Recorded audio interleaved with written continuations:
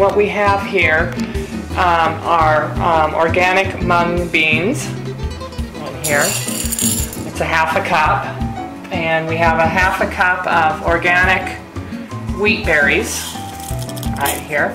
And then we're also going to do some lentils, half a cup. It's a half a cup each. All you need to have is a couple different kinds of your favorite varieties. Some people like alfalfa seeds for alfalfa sprouts. Some people like sunflower seeds for sunflower seed sprouts. Whatever you like.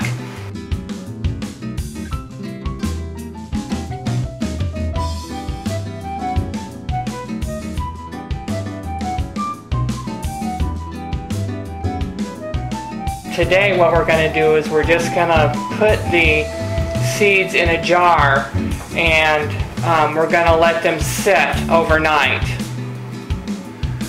Okay, so the sprouts have soaked overnight, and now what we're going to do is we're going to rinse them, and so they'll start sprouting.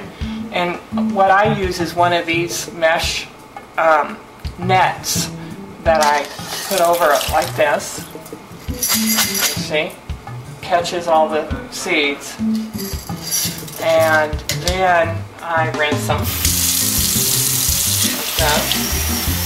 And be sure to do this twice a day. I usually do it in the morning and after dinner. And now the next thing that you do is you take your screening and you just put it over like this with your rubber band and turn it over like this. I put a little towel right here on the side. They should be a little bit in the light like this.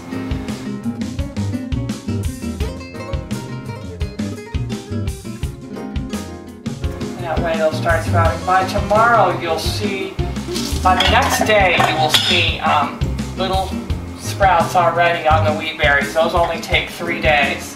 The mung beans take about 3 to 4 days, and so do the lentils. And then I'll rinse them again this evening after dinner, and that's it. This is the second day, and here's what they look like. They all have a little bit, if you look real closely, let me see if I can focus the camera. You can see that they're starting to get the little white on them is little sprouts. These wheat sprouts will be ready by tomorrow on the 3rd day. And then here's the mung bean sprouts. They also have a little bit of a sprout on them, but they won't be ready tomorrow. They need to be a little bit longer. And we'll show you what they look like on that day. And then the lentils have a sprout on them also, as you can see. We all know that whole wheat bread is good for you when you grind your own wheat from wheat berries.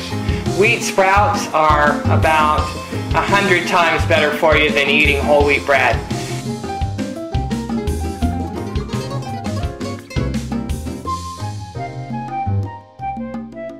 Wheat sprouts, vitamin B is like almost tripled when it's sprouted.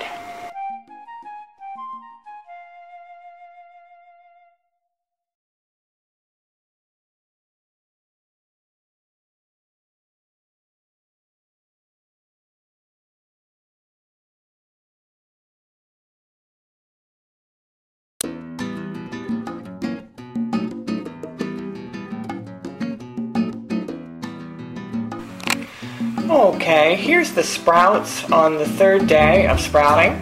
As you can see, the wheat berries have a little white sprout on the end. They're ready for eating now, and the lentils and the mung beans will be ready by tomorrow.